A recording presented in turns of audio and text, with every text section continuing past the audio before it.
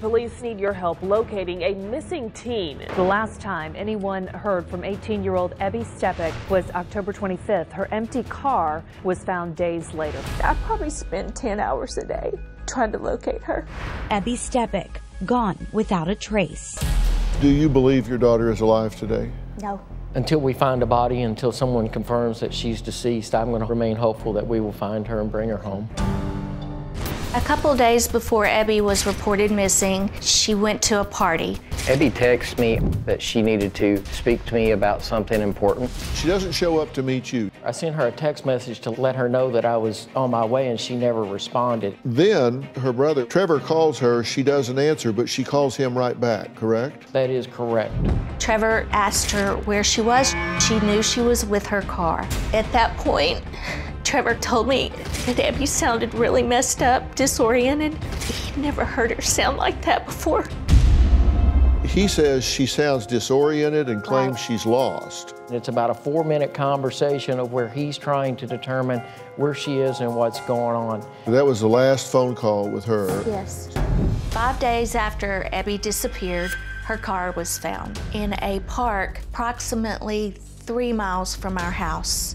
All of her things were in the car. Her purse, her makeup was thrown around the car. She was a makeup artist. She would have never left her makeup. I knew instantly someone had taken her. Our she's gone. Well, it's been over a year since we spoke with Ebby's mother, Lori.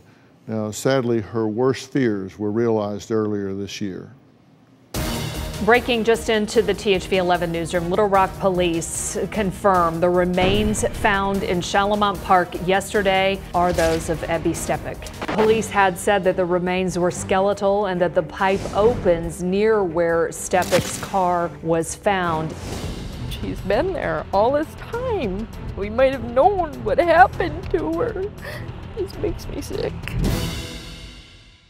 I'll say a prayer. I am so sorry. I pray for y'all. I'm sorry. So good to see you again.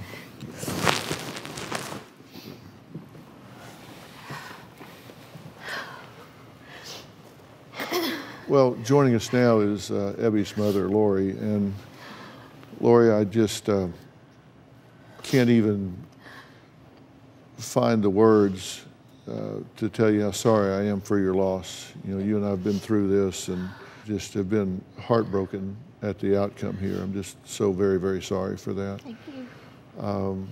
Now, you say that she was found very near her car, yes. Right, where her car was found. About 60 feet. Wow. And was the thinking that she had been there all along? Yes. She was killed and put in a drainage pipe 60 feet from her car. It had been how long between when she went missing and when she was found exactly? Almost 3 years. Right. And so she was identified how?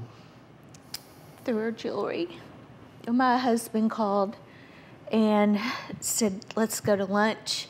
And I knew. In 15 years, he's never asked me to go to lunch.